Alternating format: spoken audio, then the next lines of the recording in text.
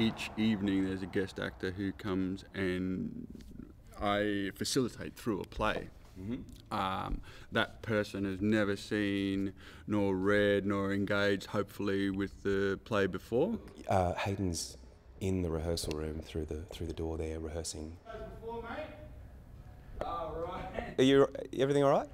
Well, it's just a bit tricky because there's not another actor, and I'm finding it really hard to make it work.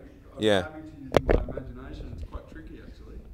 Often in plays, you're asked to create the illusion that it's happening for the first time.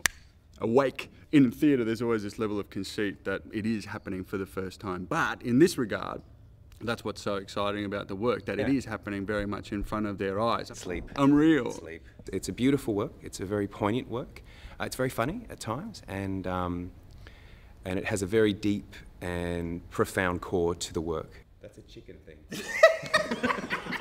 That's how you hypnotise chickens. Induction. 3, 2, 1, sleep.